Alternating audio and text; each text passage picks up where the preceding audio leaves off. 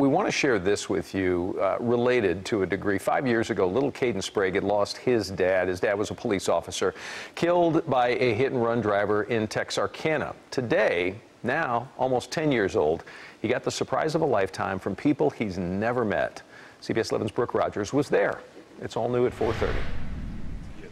Double digits are a big milestone for any kid, but for Caden Sprague, it represents more than candles. Caden realized that at 10, he would be living longer without his dad in heaven than with his dad on earth.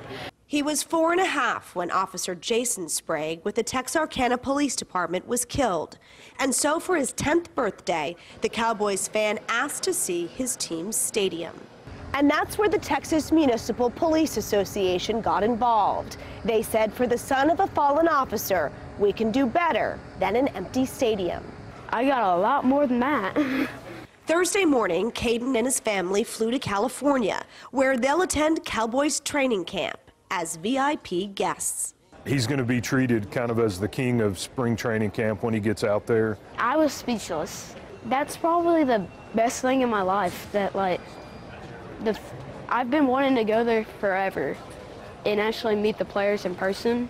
Autographs and swag await, but the signature he coveted the most, number 82, was presented to him before he even boarded the plane. There's Jason Witten's autograph for you.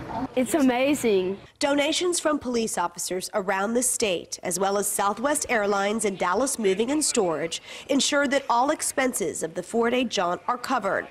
Caden's mom says it's a gift that honors both her late husband's sacrifice and her son's. He cried when we told him. When he cried, I knew this was the moment that we're turning over our page, and we're choosing joy, and we're leaving the anger behind, and it's a journey. Brooke Rogers, CBS 11 News. Moving forward, and just so you know, the Cowboys actually asked Caden's mom to kind of quietly send ahead of the trip an empty bag, and let me fill you in if you don't know, and all of you out there, they wanted to send the empty bag because Caden is going to get loaded up with so much swag. He is going to need an extra bag over his 4 days that he's going to enjoy here in Oxnard. It's amazing. His smile, I mean, his smile was so big. Yeah. It's just so touching. It's the resilience of kids that makes us, you know, feel good down the road when something so bad has happened, and their strength often makes us a little bit stronger, does it not? That's so true.